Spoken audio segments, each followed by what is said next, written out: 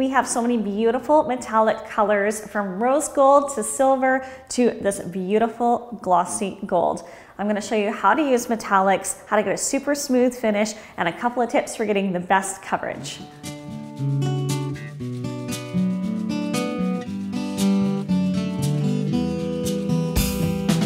When working with metallics, you have to keep in mind it's a very sheer paint. So you'll have beautiful mica pigments that are going to shine so brilliantly, but your coverage is going to be not the best. So I've got a couple tips for you. When you're painting with a metallic, you're going to want to choose a base color that's similar to your metallic color. On all the sides of the containers, the metallics, there's typically a recommendation for which color you can go for. So for example here, I threw on a coat of Little Star for the gold. You can also use buttermilk cream, prairie sunset, mustard, anything in that sort of yellow tone or range. Similarly, if you were going to use silver, you'd want to go with a gray, so like a little lamb or a sterling, anything to just kind of help and give a nice similar base coat, you're going to have much better coverage. Also, we're going to use this continuous spray bottle to really help to keep the surface wet so you have more time to smooth it out. All right, so with the metallics, you're going to want to get a nice quality brush. This is our Stahlmeister. And you can already see it's quite sheer, so thank goodness for that great sort of yellow base coat. That really helps. And you're probably looking at 2 to 3 coats for full coverage with the metallics. Now, if you find you're struggling with texture, you may want to just add a little bit of this mister just to keep the open time with the paint.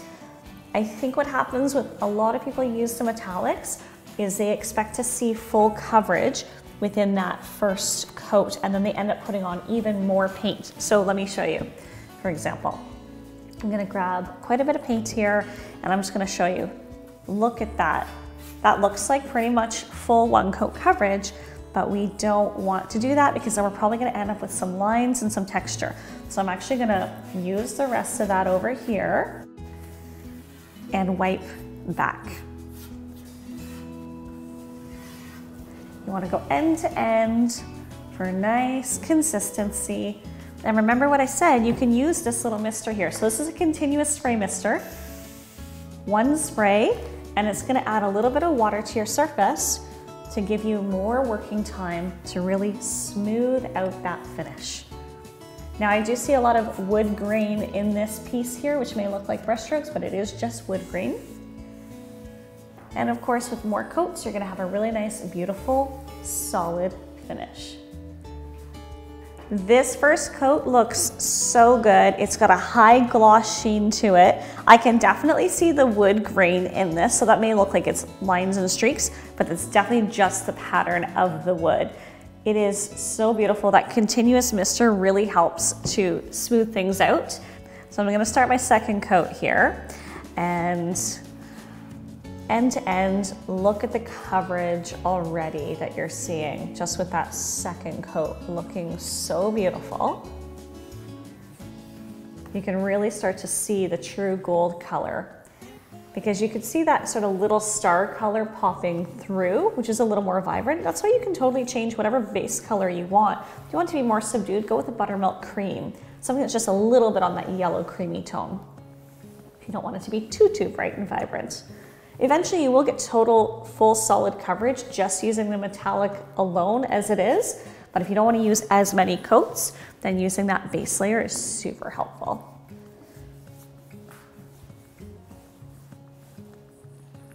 And don't forget, if you feel it's getting a little bit dry or you're getting any texture, then just 1 little mist and you've got more workability with it to make it super smooth. This is going to be a shelving unit in my office. I can't wait to put this up there. I love this new gold color. Super stunning, really beautiful. And it's glossy, high gloss. Our silver as well is a super high gloss like this. And then all of our other metallics are just a beautiful shimmer of mica, a little bit more subdued in terms of the gloss look. But you can always add our matte tough coat gloss as well if you wanted to increase the sheen of those. There we go. I love it. It looks great. I think I'm going to stop at 2 coats. It's looking really fabulous. And in terms of extra protection, you don't need to add anything more to it. The metallics are incredibly durable on their own. They're just like the Fusion Mineral Paint, just with different pigments in them. It looks awesome. So yeah, feel free to put this onto hardware, onto furniture, pretty much anything you want to paint, go for it.